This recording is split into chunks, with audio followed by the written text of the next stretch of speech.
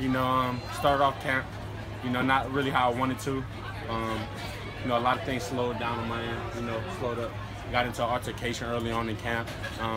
Got really injured, not during the altercation, but, during that same practice, kind of, sprained my MCL. And it kind of slowed me down. But, so like I said, it's been rocky, but, fighting back, been battling, completing my treatments every day so I can get back to 100%. Sort of led to that altercation and how that all went down. I mean, it was more of a heat of the moment thing. You know what I mean? I let my emotions, overcome the situation. For a minute, for a brief moment, I thought that, myself really, that I was bigger than the team in all regards. You know what I mean? And, I thought about myself first before I thought about my defense as a whole and my defensive line, to be more specific, because it was a one-on-one drill.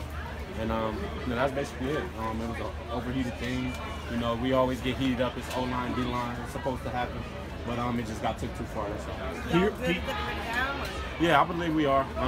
We had multiple conversations, myself and the team. Like I believe some of my guys have said it.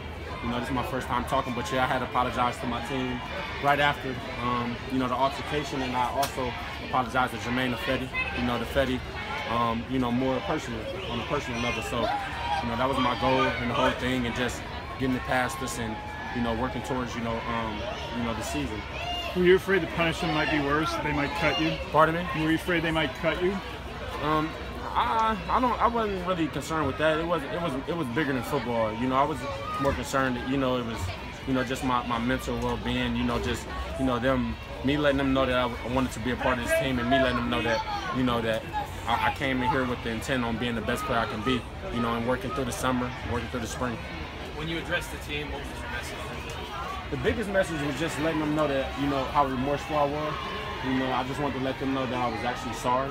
And I didn't want to let them know really Germain. I wanted to really let him know that, I was sorry, besides the team. And that was my biggest thing. I just wanted to let him know that, it was my fault, and, that I would never get to that point again, that it would get, things, I'm sure they're going to get heated again. It's football, it's the offensive line and defensive line, but, you got to be aware of those situations and know how to take the actions out in every kind of way.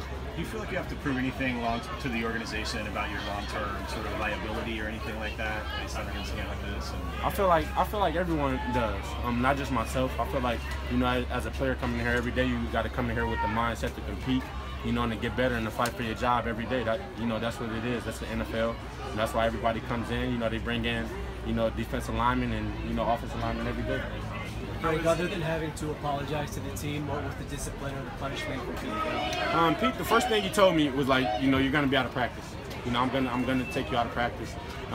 You're gonna sit out the next day. That was a for sure.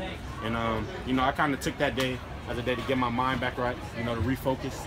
And just to basically, the knee thing was kind of totally unplanned. Because I finished practice. I finished fine, and next thing I know, I woke up the next morning and my knee was swollen.